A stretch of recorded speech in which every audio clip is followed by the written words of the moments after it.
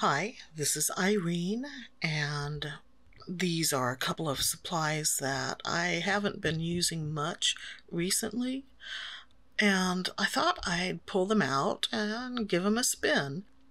This is the KURETAKE Gonzai Tombi paint set of 24 colors.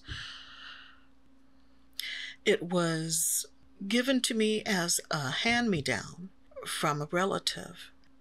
That was several years ago, early on in my painting journey. I remember having quite a bit of fun using this set. And yeah, it's been a while since I've used it, so I wanted to pull it out. I wanted to have some fun with the colors. Partly to swatch them again. I actually did a video a couple of years ago where I swatched all of the colors in this set, and I'll link to that in the description. But I wanted to do it again, just for funsies. But I didn't necessarily want to make it a swatch chart, so to speak, and I didn't intend to label the colors or anything. So what I did was I sketched out with a luminance color pencil. I sketched out some leaves just in a pattern, filling the page to make sure that I could fit all 24 colors in the arrangement I wanted. So that's why I pre-arranged the leaf pattern. Otherwise, I would have just improvised. But I did want to make sure that I could fit all of the colors. And this is a sheet of Arches Rough. I thought it would be fun to put these down on some texture. The brush I'm using is a number 6 round Neptune from Princeton. And I chose this brush because I wanted a nice, thirsty brush. This whole thing was a lot of fun. I really encourage you, anyone who enjoys watercolors, to really, every once in a while, just play with your paints. Just do it for fun. It doesn't always have to be a planned out project. I mean, if you've got a hankering to lay down some color, do it. Don't worry about it not looking great or impressing anybody. I mean, this isn't something I'd pull out and show people normally, but obviously I'm going to share it here since, it's all content, and maybe it might inspire someone else to just kind of have some fun with their paints. Now, your idea of fun and my idea of fun could be totally different, and I'm kind of curious. I wish I could see how other people would approach this kind of exercise. I imagine, some abstract forms or maybe some cute little animals. So, I don't know if you've heard what do they call this? They call this spilling the tea. I've seen a couple of videos on YouTube, a couple of art tubers who have shown KURETAKE's set of 24 new colors. That's right, new colors, 24 of them. And apparently it's inspired by Art Nouveau. Now, as far as I know, this set is not available yet here in the US, or at least not readily available. And I've looked. Of course, by the time this video is up, that may have changed. But you can find the information about that set if you go to the Japanese KURETAKE website. And I'll add a link to there in the description. The set looks gorgeous. Now, I am not normally into pale colors or pastel-y colors, or and this set has some pale colors in it, but as a whole, taken all together, they all go together so well, and the palette is just really eye-catching for me personally, because they're muted colors, and I can totally understand the Art Nouveau inspiration. I am a total fan of Art Nouveau and of many things from the Victorian era. But yes, muted colors, very natural looking.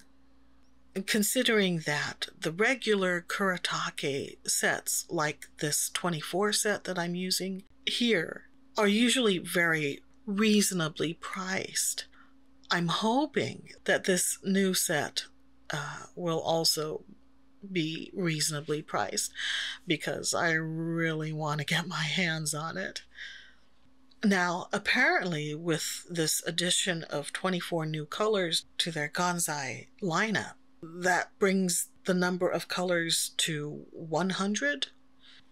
And I saw that they have, at least in a limited capacity, a commemorative boxed set containing all 100 of their Gonzai paints.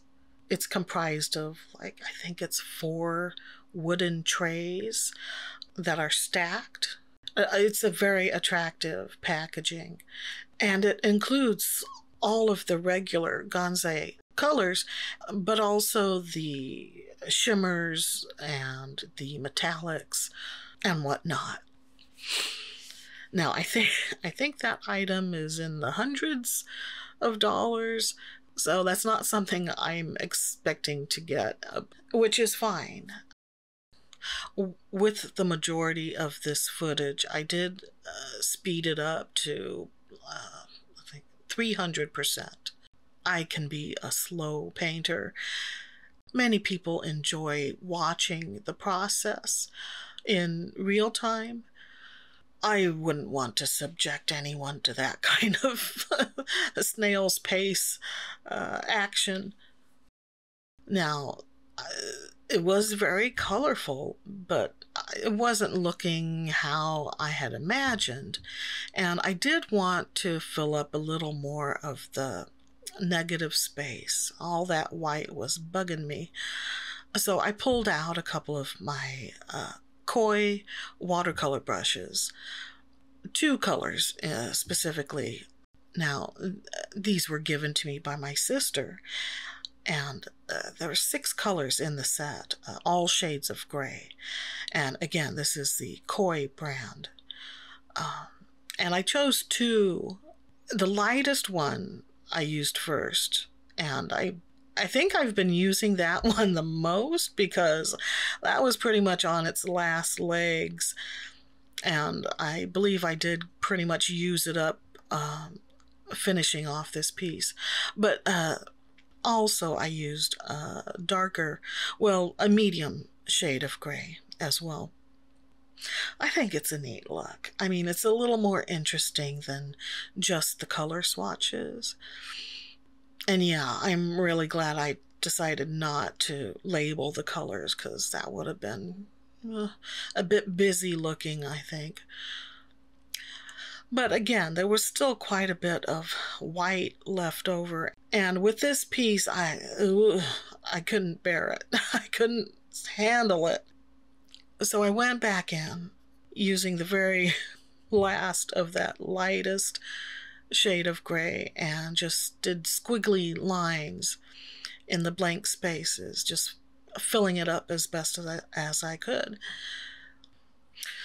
Oh, also from KURETAKE, and I believe these are new as well, is a line of fountain pen inks. I think it's called Ink Cafe.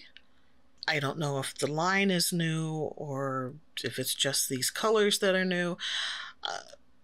I had not heard of them before, but apparently these 6 new colors are inspired by the Meiji era in Japan. Now, the Meiji era, I believe, is roughly from 1860 to 1912. To me, I see that whole time period as the Victorian era. Even though technically I think 1912 is more considered Edwardian era. Personally, I lump Edwardian and late Victorian together, which, might bug some people, but that's how I see it. Now, I don't know how color plays into that time period, but I just know that the colors they have, the 6 colors they have in that series, are really pretty, with several that really stand out to me. So that's got me excited too. I'm happy to share this little coloring exercise. It's great having different kinds of paints and sets and brands, but sometimes things get lost in the cracks, right? It's like this KURETAKE Gansai Tambi set. I've always had fun with it. I enjoy using it, but a lot of times I forget I have it. So, until next time, have some fun with your colors. It might be just the thing you need. So, stay artsy, my friends. Oh, sorry. This is a slow day for me today. This is a take it slow day. So if I'm sounding a bit low energy, it's because I am.